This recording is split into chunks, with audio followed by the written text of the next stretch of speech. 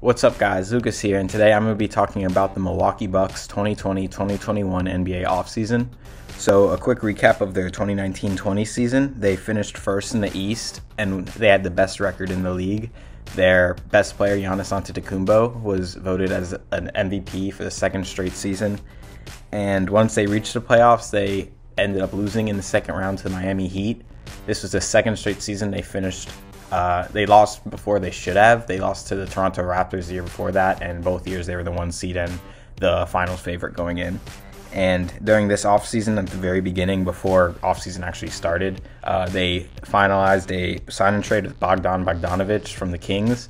And because the sign and trade was finalized too early, the trade fell through, and he ended up signing with the Atlanta Hawks for more money. So yeah, they had the 2019 season was disappointing, and they definitely had to make the moves that they made this offseason to keep Giannis happy, and just because it was proven that core didn't work. They didn't have enough shot making on the team.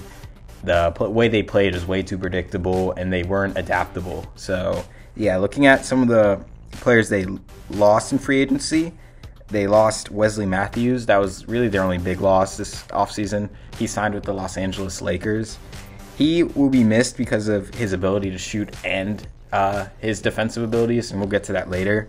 But yeah, the defense that he brought was very helpful. Mostly the defense will be missed. The shooting, they were able to replace him with other guys in free agency, but the defense he brings definitely hurts. Acquired by trade, they got Drew Holiday from the New Orleans Pelicans. This was their big signing, or their big trade of the offseason. They traded Eric Bledsoe and George Hill for him, and 3 first-round picks, and I think 2 pick swaps. So it was definitely a big trade by them. Drew definitely, it was a high asking price, is what I'm trying to say, because they needed to make this move. They had to get the roster better around Giannis so that he would sign his Supermax, and they did that with Drew. In a vacuum, Drew's not worth the return that they had to give up for him. But it's similar to signing Paul George, where if you make this trade, you get Kawhi. So they knew if they make this trade, they most likely get Giannis. Yeah. And then draft picks, they didn't have any notable ones. They had Jordan Nwora. He was drafted in the second round, but I don't know much about him. Free agents, they signed DJ Augustine. He was with the Magic last season. He'll probably play the backup point guard role.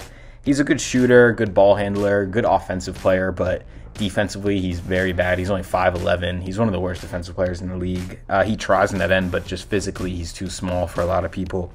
Another one, Brian Forbes, very similar. Not as much of a ball handler, but a better shooter. He was with the Spurs, but once again, one of the worst defenders in the league. Very small for his size, very small for his position, I mean. He plays shooting guard, and I believe he's only 6'2", maybe 6'3". Yeah, he's definitely not good defensively, but he's a good shooter. Bobby Portis from New York, he was signed on a 2-year deal. I like this signing for them because he's a stretch 4, stretch 5 kind of guy, and I think he could fit next to Giannis well defensively with a lot of the guys that we're talking about. He's not as good, but offensively he can bring a lot. He's pretty skilled on that end. And yeah, staying on this team, they have Dante DiVincenzo, who was almost traded for Bogdan Bogdanovic, which I'm sure that's a weird dynamic now that he knows he was traded and then has to come back and play for this team. But he showed a lot of good signs last year. He was a good scorer, decent defender. I heard that he wasn't that good of a defender. From what I watched, he seemed okay, but I'd have to look at his defensive metrics to see. But offensively, he's a inconsistent shooter, but he's a good ball handler and good at attacking the basket and attacking on closeouts. Brook Lopez, who's like the center point of their defense, weirdly. He was really good for them. Not as much of a shooter last year. He got that nickname Splash Mountain a few years ago and didn't really fit. He shot about like 30% from 3 this year, so he's still like, you can't leave him open out there, but he's not what a lot of people think he is. Some people think he's like a shooting guard in a 7-foot body. His most value is on defense. He's a really good rim protector and just fits well in the defensive scheme they have.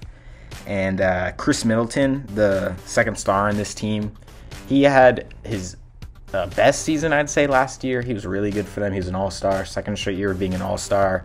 He averaged 20 on 50, basically 50, 40, 90. I think he missed it by a little bit, but it was really close. He had a really efficient scoring season, but I still think he's a little like miscast as like the second star on this team, on a championship caliber team. I just don't think he's good enough to be the second guy. But now with Drew, I think they can kind of, like, neither of them are good enough to be the second guy on a championship team, but having both of them as your 2-3, I think elevates that. So they have a good 3-man group now with Giannis, Chris Middleton, and Drew. And, you know, Chris is very good defensively, very good shooter, good at spot-up shooting, decent at creating his own shot. He was kind of exposed when Giannis went out this playoffs, when he missed that one game, and they ended up winning that game. But he definitely shows that, like, he's not meant to be a one, and he's not great at creating his own shots, and he's not great for creating for others either. But yeah, next to Giannis, I do like him as a scorer and defender. And then, of course, the star of this team, Giannis Antetokounmpo. He signed a 5-year max for about $228 million, I believe.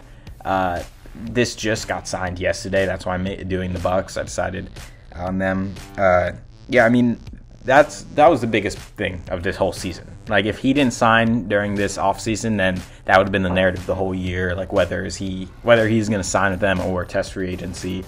And as long as you have Giannis on your team, it really doesn't matter who you have other than that. Like, I don't think you're a championship team with just Giannis, but I think you're in that conversation every year as long as you have him.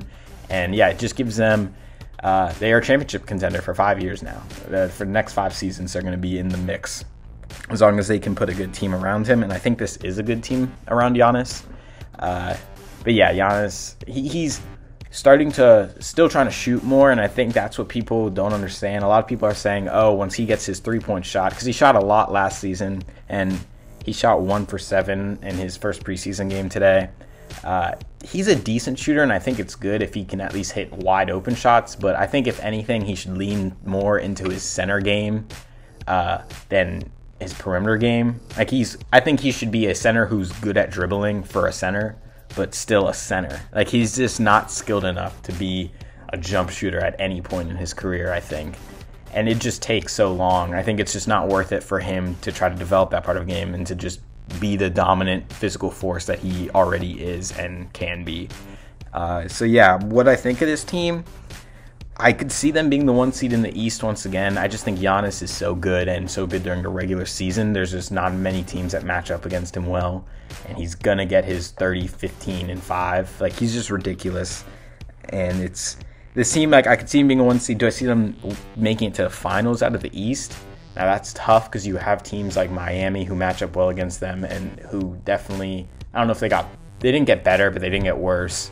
You have the Nets who are coming along, the Sixers who might improve this year, the Celtics. There's just a lot of teams in the East, and I think they're right there with all of them. Like, I don't think any team is, like, better. I wouldn't put any team above them, but I wouldn't say they're above any team either. I just think it's going to be kind of a mix of who makes it out of this group, because I really just don't know based on the regular season roster. So it's tough for me to put them in the finals just because there's so many teams, but I think they're going to be right there with all the other teams in the East. So yeah, that's how I feel about the Bucks. Tell me how you feel in the comment section below. Do you think Giannis is going to be great? What do you think of the Drew Holiday trade? And yeah, I'll see you guys next time. Bye.